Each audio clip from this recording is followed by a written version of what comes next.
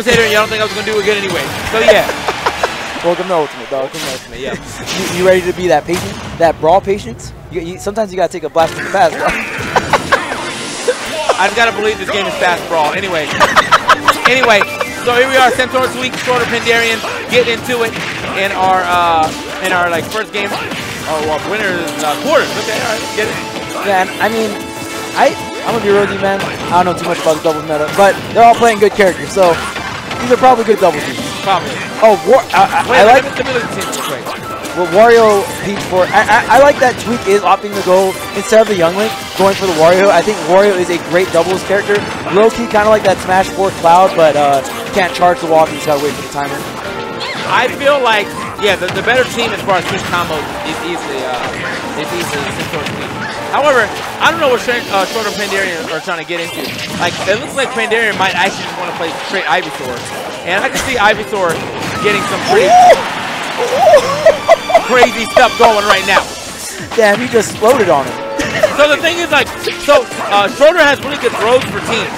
Because, like, you're right. Yes, all the Greninja throws in like at a very low angle. Right, yeah. right. So like it's similar to Ike's. Right. Yeah. So like if he just gets a down throw, like you're not gonna be able to DI away from the potential up air or the potential like up B or up smash of like Greninja. Exactly. Or not Greninja, of Charizard or Ivysaur. Yeah. Right? And so like that's gonna be good, but the thing is like it is still Greninja. Greninja doesn't have a great throw. Yeah. But if he does get it, we're in business. Yeah, we're in business. And even the back throw as well, like pretty much all of his throws, like you said, just send at such great angles. And I feel like Pokemon Trainer, if you're on the Zard or the Ivysaur, you're gonna pass it into a very strong move, like up air, down air, or any of Zard's moves. Oh, man, it's so crazy because of the head stun in Ultimate. I feel like you can like team combo the living heck out of people in teams, man. Like it's the ping pong is real. Yeah. But on the other side, you gotta think about it like this. We're only talking about characters, by the way. I'm not sure who teams more. Maybe Stroder and Pandarian team a lot or enough. But we're only talking about the team chemistry. So you have pretty good stuff setups into wall, down throw with a Peach into wall, or you have pretty good setups into up smash with down throw from Wario into up smash, Peach up smash, OD strong. So we can get some pretty nice kills. That's all I'm saying. And I feel like Charizard actually like thrives more in a team environment because you want to be that hard-hitting tank sometimes in teams, you know what I mean? And Pokemon Trainer having the diversity to switch in the middle of battles, I think is going to be really good in teams. Yeah. Yo, and blue team is team Pokemon. So let's go. And red team is team top tier. Let's go. Definitely team top tier. I mean, they're team top 10 at the very least. Yes. Got a pretty even game between our competitors, but sort of kind of in danger of losing stock. We have Pandarian, the only person on his last stock, so he's able to at least avoid some of his damage, but it looks like he gets chased down by Samsora and just honestly the red team in general. Stop taking Stroder, okay. Man, this is looking so grim, but we got some trades here. If they can take the stock off of Tweek, I can see this being a feasible game here. Tweek off stage, Pandarian looking for this down air. A little too early on the trigger there. Yeah, that's a good thing about Ivysaur Smash though. That pullback. Yeah. Can't really get shield grab unless they like try to go for a dash grab. And it is laggy enough to go for a dash grab for most characters. But like yeah, it seems as though Tweek or actually shield grab. Everyone down to the last stock. Pandarian though at 106. Yeah, but he's got the Zard tankiness to kind of like compensate for that, which is really nice. Able to switch into the Zard. It's like two teams controlling center stage, but red team moving back in. Oh, right now Stroder getting some damage here onto Tweek. Oh no, unfortunate team hit right there. Okay. Oh man, dude, it just feels like blue team's kind of like slowly getting suffocated into the corner, man. Yeah. Pandarian can't even switch off. Without a shield. Yeah, Pandarian really can't switch off his Charizard right now. No, he's definitely. Oh, the slap. Slap. Goodbye. Yeah, even my boy Zard got slapped. Dead at 150. Alright. So yeah, Samsora Tweek taking that first game. Again, like I'm not saying like the blue team doesn't have good chemistry between characters. I just think that there's a decent amount of chemistry between both teams right now with good kill setups, good combos and stuff like that. But I do think that Pandarian and Stroder have probably had a little more chances like to team or at least like, hang out with each other and all that good stuff. Right, both being on like the west side. Yeah, because Samsora's in Louisiana. Tweeks in Ohio right now. So yeah, it's like I really wouldn't see their chances to cross the much. While we just have the West Coast connection right here, Stroder and Pandarian. Even though Pandarian's like, I think he's in like Washington or whatever. #1 in Washington. Oh yeah, right. So, but I feel like you guys go to each other's tournaments enough. Yeah, all the West Coast people come down.